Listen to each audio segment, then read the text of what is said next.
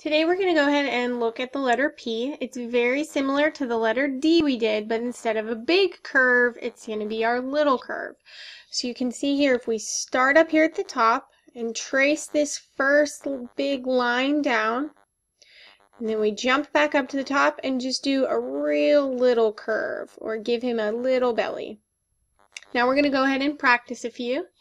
So we can go ahead and trace down here. You can see the little dot at the top of our P. If you start there and draw your big line down, and then you're going to draw on your little curve or your little belly. So then we're going to practice ourselves. So we'll start up here at our dot and draw one big line down, jump back up to the top, put our small curve on. It should come in just about the middle of your big line.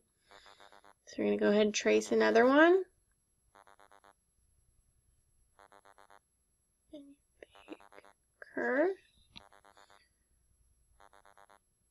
Draw one line down, jump back up to the top, draw our little curve. It should end about halfway through.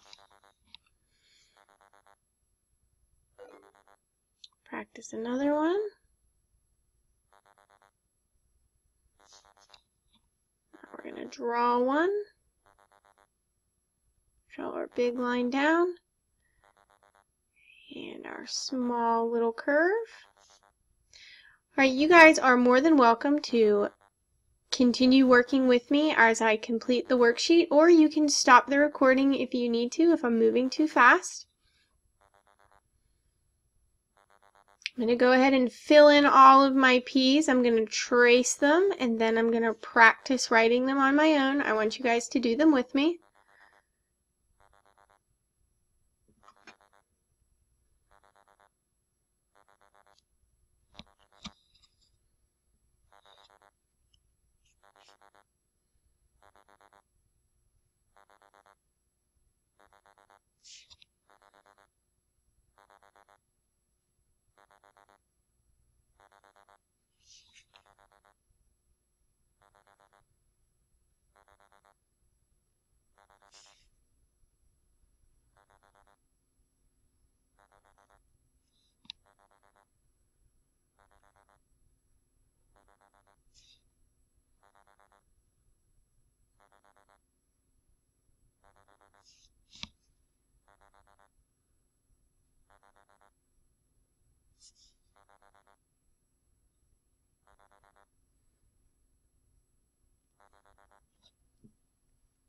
And that is our letter P.